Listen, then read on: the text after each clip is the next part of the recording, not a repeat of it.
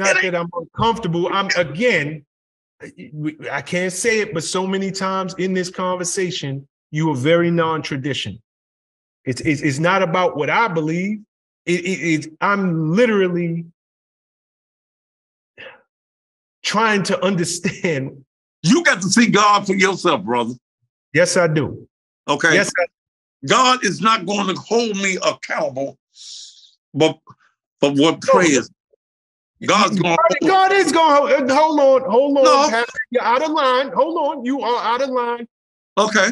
When you take on the title of a pastor, and you are out here preaching, all of those who you are preaching to, you are being held accountable for their souls. That God is going to hold you accountable. No. If I tell you, let me put it like this. If I tell you, praise, see them trucks coming down the street? Yeah, I see them trucks. See that 18-wheeler coming out there? Yeah, I see that, Thaddeus. If you step out in front of that truck, it's going to knock your ass off. I don't believe it. And you step out in there and it knocks your ass off, whose fault is it? I shared with you what you didn't need to do.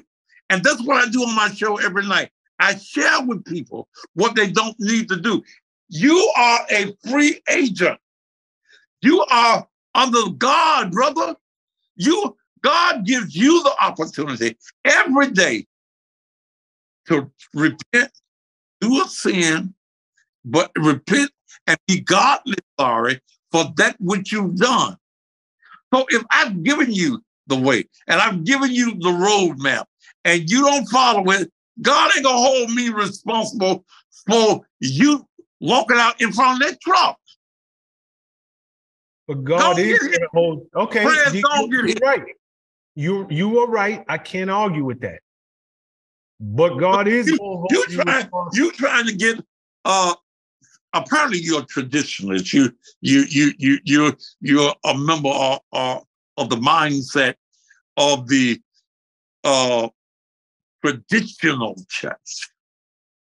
I'm not. Okay, my relationship with God is personal. I don't care what you think. I don't care what nobody else thinks. What's up, guys? Thanks for sticking with me to the end of the video. Truly appreciate you. If you like anything you heard here today, go ahead and hit that subscribe button. And if you know anybody that can benefit from this message, feel free to share. Peace and love.